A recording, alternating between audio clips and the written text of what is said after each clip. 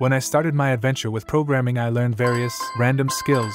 Some were easier, interesting, and useful. Others are better left unmentioned. Until I finally came across Python and said, yes, this is the language I want to master. So if you, like me, want to improve your Python skills or are looking for ideas for a project, then listen, or rather watch, carefully. Deal? So, here I have a list of 10 projects. They are ordered from the easiest to the most difficult, so as to create a perfect roadmap for you. Also remember that you are on the Practical Coding channel. The name did not come out of nowhere, so our projects will be really practical. Okay, let's start. Number 1. I guess it will not be a surprise if I say that it is a simple game. Guess the number. There's no point in starting with fireworks. The point is to learn the basics of syntax without overcomplicating, without additional libraries, pure Python. If you start as advanced, you can diversify the game a bit and add a small feature, but it's at your own risk. Number 2 will be a desktop application using the Tkinter or Kivy library. It can be anything you want: a calculator, a password generator, a to-do list. The point is to do anything, even the most generic project, but as a desktop application, because this skill can increase the usability of our future programs, so that instead of incomprehensible prints and inputs, you can take care of the user's comfort.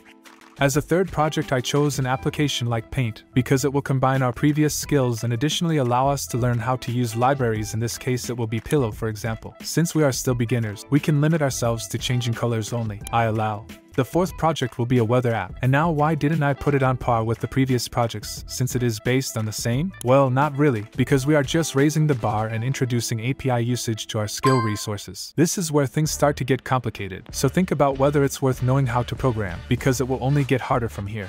We are already halfway through, so we are entering a higher level of difficulty. I think that when entering the intermediate stage, it is worth having knowledge about automation. And I don't mean those shady AI-generated channels, but about creating programs that do something for us. A good example to start with would be AutoClicker, because it can also be divided into beginner and advanced versions. A beginner can execute a program using PyAutoGui and enclose it in literally a few lines of code, but you can also delve into it and use Selenium to create a web scraper that will be independent of mouse movements and may be more practical than simply clicking on the screen.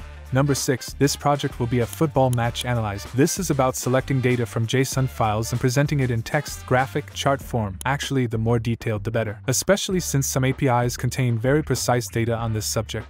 So the 7th project will be a Python program using AI. I gave it because this whole AI seems future-proof and it's worth knowing how to use this type of tool. So I suggest creating, for example, a presentation generator like I showed on this channel once. Number 8. It will be an object or gesture detector made using OpenCV. Since you want to be an advanced programmer, you need to know OpenCV, like you have a tool in front of you that will allow you to search, analyze, and integrate with objects in real time. If that doesn't convince you, then know that thanks to this you can write a bot that will cheat an online game. Only advantages. Number 9. Here we are already entering a higher level. Namely, the 9th project will be photo classification using TensorFlow. It's like OpenCV but on steroids. Thanks to this you will learn the deep learning algorithm, this Google mess, and you will lose dozens of hours doing a project without using a template. But it's worth it, I guess? And finally, last but not least, number 10. The last project will be an algorithm for teaching a game-playing program. I think the simplest solution will be to use the NEAT algorithm, which I have also made a video about, although calling something like that simple sounds a bit weird. So you take a single-player game, preferably already made in Python, turn the player into a bot, give it data to learn, and after